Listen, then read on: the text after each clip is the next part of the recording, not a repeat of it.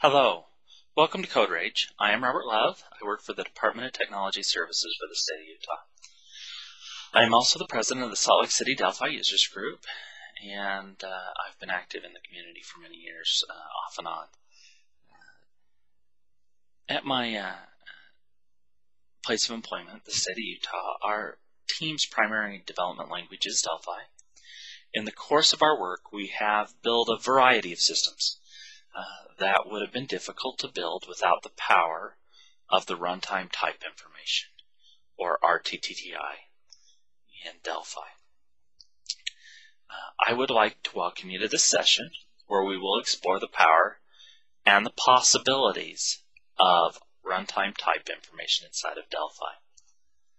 In this session, we're going to cover three basic things, specifically what is RTTI. We'll spend just a little bit of time on that, and then we'll spend most of the time on how to use it and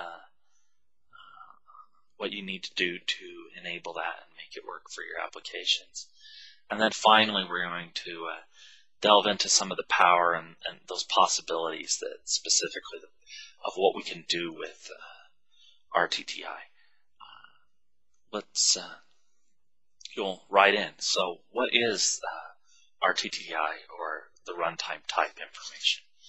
Specifically, it's type metadata. This is information about your type that you can query at runtime. So I can query things like its type name, or if it's an integer or a string, or the various attributes of that.